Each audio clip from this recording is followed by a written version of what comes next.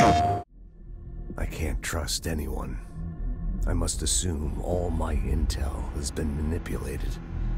The hotline is the only channel I can trust. Hello everyone, my name is Ash, Acting Director of the Federal Bureau of Control, and I'm contacting the hotline with an altered world event in dire need of attention. Control Ultimate Edition has breached our dimension. Please strap on your Hedron resonance amplifier and enter your nearest shelter space in anticipation. If none of that makes any sense though, then don't worry. I'm here to take you on a paranatural adventure through all things weird and wonderful in Remedy Entertainment's blockbuster masterpiece, and share my own experience of slowly succumbing to what can only be described as an obsession with this distorted science fiction world. I mean, it's not every day you get to fight a big old interdimensional worm in between filing your paperwork, after all. Hungry? I mean, yeah, actually, I'd love a sandwich or something. That's not what you meant, was it? And since Control is such a singular experience, this of course will not dive into any main story spoilers, though it's not like I could explain them in any tangible way in the first place, to be honest. To get into why I love this swirling vortex of complexity and concrete then, Control compels, or rather dares you to piece together its story like nothing else. You begin this journey with Jessie Faden, the protagonist and player character, as she steps into a building she's been looking for a very long time. One that proves the existence of things far beyond our wildest imagination. This is the Federal Bureau of Control headquarters, also known as the Oldest House, a place of power serving as a nexus for various wild intersections of space and time that are housed for public safety and private study. It is categorically cool as all hell, despite being designed as a miserable slab of stone, and home to everything from stalking entities to mirror dimensions housed in seemingly innocuous items from everyday life. It's the SCP Foundation for Inanimate Objects, an X-file in all of its terrifying scope and intricate bureaucracy, at home in David Lynch's head, Kubrick's 2001 A Space Odyssey, and metafiction novels like House of Leaves at the same time. And like all of those references balled into one, it is impossible to understand in any logical terms to begin with. Jessie herself describes discovering this place in a Shawshank Redemption metaphor as the game opens. Like in that movie, what is it called? The prison movie. The room's a cell, and the picture, it's different for each of us. It can be beautiful or terrible, but we're all transfixed. As if the poster in our cell has been ripped off and a whole new world awaits on the other side of the wall. Control is totally unafraid to plunge the player straight in at the deep end as it tears down our reality poster and pushes us through the resulting hole. Joining Jessie as she steps into the FBC headquarters for the first time, desperate for information she can only get within these brutalist grey walls, only to find the director dead in his office and the place taken over by a parasitic viral signal that possesses almost all of the Bureau's workers. You want me to pick it up? The murder weapon? Really? Oh, and now she has access to paranatural abilities as the world of pedestrian bureaucracy collides with powers beyond our known universe during the height of an aggressive psychic invasion. It's all quite a lot, isn't it? Within the first 10 minutes then, we see the very walls reconstruct themselves into new formations, we're taken to the astral plane to meet the board, an upside-down pyramid in the depths of endless white space that controls the FBC and a whole other madness in itself, and learn that anything we would want to know about this place is carefully redacted from files littered throughout the building or locked behind walls only accessible to those with high enough clearance levels. Anyone that could directly help is either missing in the labyrinth of shifting corridors or plain old deceased, leaving the handful of staff left alive in a mess that threatens to consume the whole building and then the world at large. That's a mess not even Artie the janitor could clean up. There you are. You are here about the job. Janitor's assistant. With a disaster underway and almost everyone inhabiting the place transformed into mutated monsters, figuring out exactly what is going on is near impossible from the outset. It is absolutely bonkers, reveling in fictitious technical office jargon while showing us possessed bodies floating to the ceiling, and puts us and Jessie in charge of the whole thing as the new director as if we have any idea of what is going on. And it only gets more intense from there. Control's drip-fed story is its greatest strength, throwing us into a world already established and confident in its absurdity to the point that we feel like the weird ones for not getting it straight away. It's not even a mandatory part of the story to piece together all of the case files and reports that crop up as you explore the oldest house in an effort to understand its lore. But the world building is so compelling, it is impossible to resist the temptation of rifling through filing cabinets and pneumatic tube systems to learn more. This is a game I could not put down. Even when I had finished running through its epic story and collected near every trophy, I spent hours digging through the bureau for secret areas and files I might have missed, soaking up every last ounce of fantastically bizarre writing I could find. I mean, I could probably recite some dead letters from memory from the amount of time I spent collecting them, like weird little fever dreams turned into poems and typed up as meeting minutes.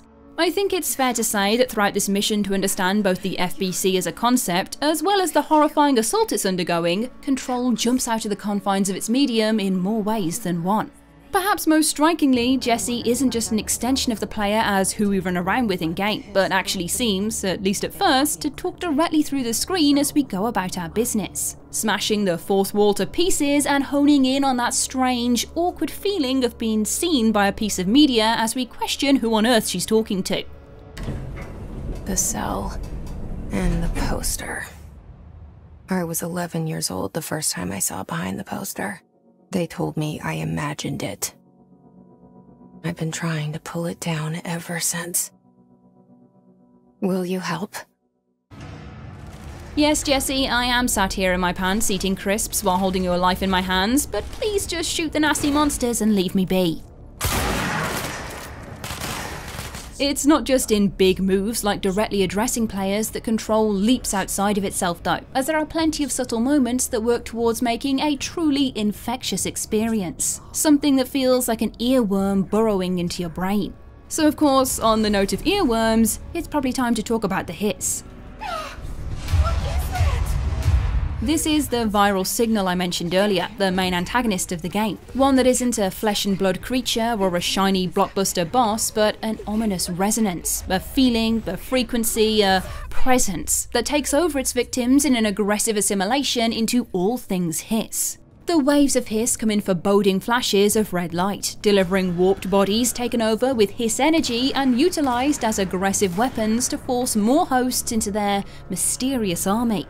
I mean, on a subconscious level, its very name, the hiss, is onomatopoeia, meaning it's a word that both describes and mimics a sound. So we are constantly exposed to this resonance every time a character references it in small jabs that put a player on edge. Hiss itself is a sound associated with aggressive, defensive animals like snakes and cats, a sound that picks at those primal, human instincts, that makes our hair stand on end, but a sound that means danger. All this amplified by Control's wonderfully eerie sound design.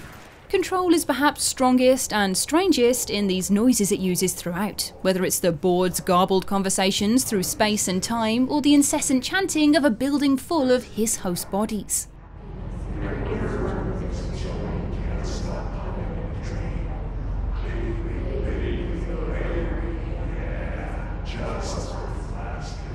That fourth wall Jesse already smashed is crumbled down further to dust as the otherworldly soundscape transcends Control and seeps into our own reality, sharpening the horror edge of this game to a fine point that then cleaves through your head.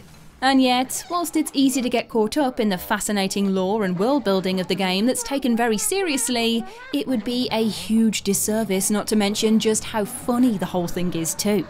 Yes, it is a scary, psychedelic, brain-frying experience, but it's also full of dry, abstract humour and walks the same line horror movies do between abject terror and farcical madness. Something so out of the realms of comprehension that you'll laugh as much out of nervousness as entertainment.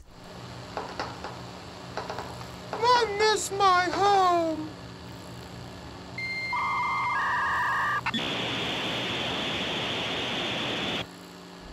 The board are perhaps my favourite example of this, consistently talking through muffled, unintelligible language that is translated into subtitles on screen.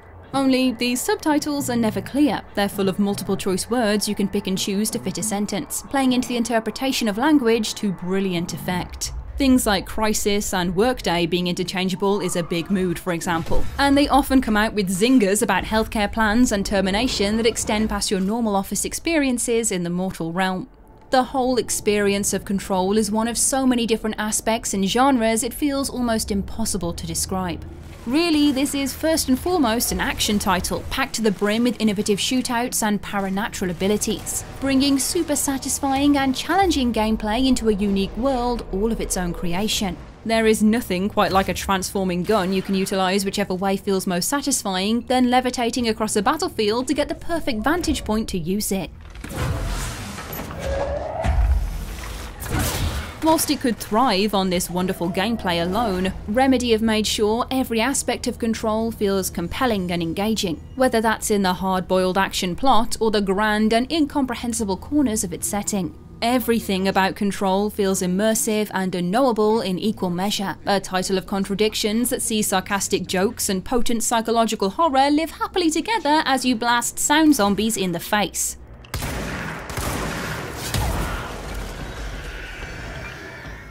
From exploring the depths of the Bureau and finding mouldy crevasses packed with secrets, to honing your skills in the ashtray maze in one of gaming's most jaw-droppingly awesome sequences that comes absolutely out of nowhere. Which, I should say, I could happily do a whole other video on, but it categorically needs to be experienced firsthand. Control is an experience you don't forget in a hurry, as those that have taken a float through the oldest house will know. So there is my love letter to all things Control. There's plenty I haven't touched upon that makes this rabbit hole of a game feel different and fun for every type of player, so please let me know your favourite things about Control in the comments below. For those yet to experience this maddening, mesmerising world, Control Ultimate Edition releases on the 2nd of February for PlayStation 5, and is available as one of February's PlayStation Plus monthly games too, so there is no excuse not to jump face first into this gloriously weird masterpiece. For now though, I've been Ash and this has been PlayStation Access. Don't forget to subscribe for more PlayStation goodness. Thank you for watching.